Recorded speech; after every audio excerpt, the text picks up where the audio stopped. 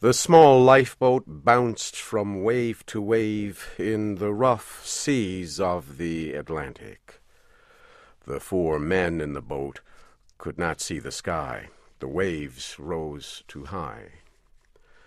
The waves, with their white tops, pushed at the open boat with angry violence.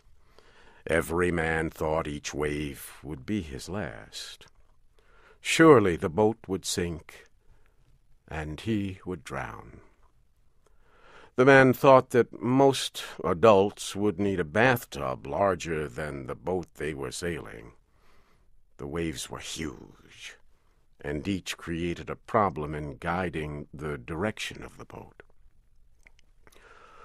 For 2 days, since the ship sank, the 4 men had been struggling to reach land. But there was no land to be seen. All the men saw were violent waves, which rose and came fiercely down on them. The men sat in the boat, wondering if there was any hope for them.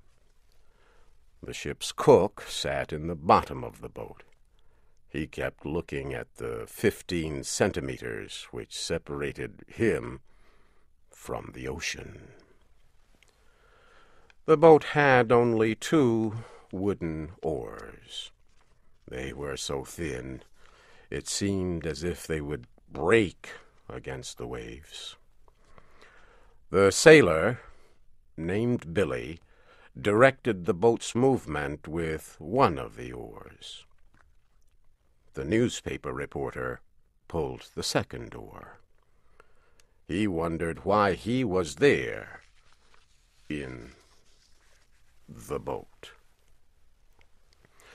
The 4th man was the captain of the ship that had sunk. He lay in the front of the small boat. His arm and leg were hurt when the ship sank. The captain's face was sad. He had lost his ship and many of his sailors. But he looked carefully ahead, and he told Billy when to turn the boat. "Keep her a little more south, Billy," he said. "A little more south, sir," the sailor repeated. Sitting in the boat was like sitting on a wild horse. As each wave came, the boat rose and fell, like a horse starting toward a fence too high to jump.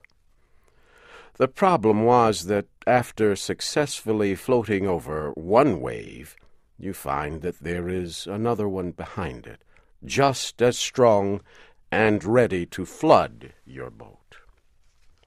As each wall of water came in, it hid everything else that the men could see. The waves came in silence. Only their white tops made threatening noises. In the weak light, the faces of the men must have looked gray.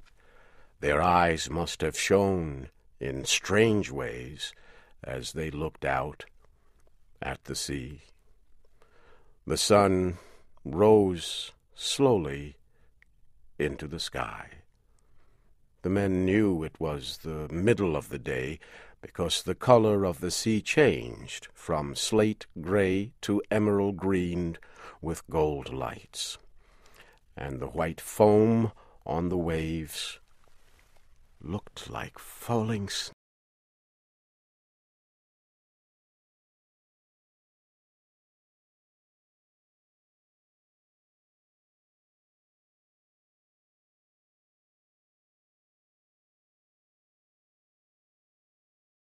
The wind tore through the hair of the men. As the boat dropped down again, the water fell just past them. The top of each wave was a hill from which the men could see for a brief period a wide area of shining sea. The cook said the men were lucky because the wind was blowing toward the shore. If it started blowing the other way, they would never reach land. The reporter and the sailor agreed, but the captain laughed in a way that expressed humor and tragedy all in one. He asked, "Do you think we've got much of a chance now, boys?" This made the others stop talking. To express any hope at this time, they felt to be childish and stupid. But they also did not want to suggest there was no hope, so they were silent.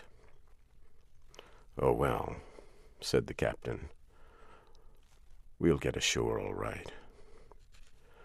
But there was something in his voice that made them think, as the sailor said, "Yes, if this wind holds." Seagulls flew near and far. Sometimes the birds sat down on the sea in groups near brown seaweed that rolled on the waves. The anger of the sea was no more to them than it was to a group of chickens 1,000 miles away on land. Often the seagulls came very close and stared at the men with black bead-like eyes. The men shouted angrily at them, telling them to be gone. The sailor and the reporter kept rowing with the thin wooden oars. Sometimes they sat together, each using an oar. Sometimes one would pull on both oars, while the other rested. Brown pieces of seaweed appeared from time to time. They were like islands, bits of earth that did not move. They showed the men in the boat that it was slowly making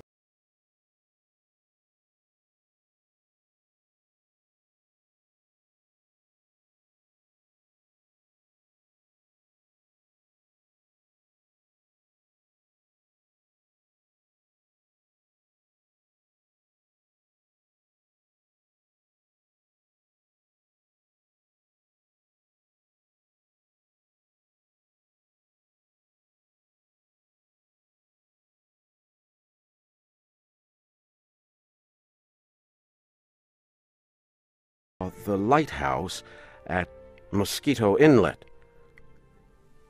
The cook also said he saw it. The reporter searched the western sky. "See it?" said the captain. "No," said the reporter slowly. "I don't see anything." "Look again," said the captain. He pointed. "It's exactly in that direction." This time the reporter saw a small thing on the edge of the moving horizon. It was exactly like the point of a pin. "Think we'll make it, Captain?" he asked. "If this wind holds and the boat doesn't flood, we can't do much else," said the captain.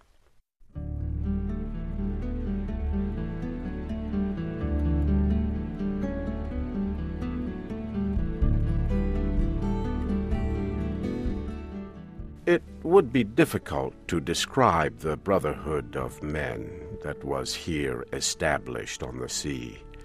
Each man felt it warmed him. They were a captain, a sailor, a cook, and a reporter. And they were friends. The reporter knew even at the time that this friendship was the best experience of his life. All obeyed the captain. He was a good leader. He always spoke in a low voice and calmly. "I wish we had a sail," he said, "to give you two boys a chance to rest." So they used his coat and one of the oars to make a sail, and the boat moved much more quickly. The lighthouse had been slowly growing larger, At last, from the top of each wave, the men in the boat could see land. Slowly the land seemed to rise from the sea. Soon the men could see two lines, one black and one white. They knew that the black line was formed by trees, and the white line was the sand. At last the captain saw a house on the shore, and the lighthouse became even larger. "The keeper of the lighthouse should be able to see us now," said the captain. "He'll notify the life-saving people." Slowly and beautifully the land rose from the sea.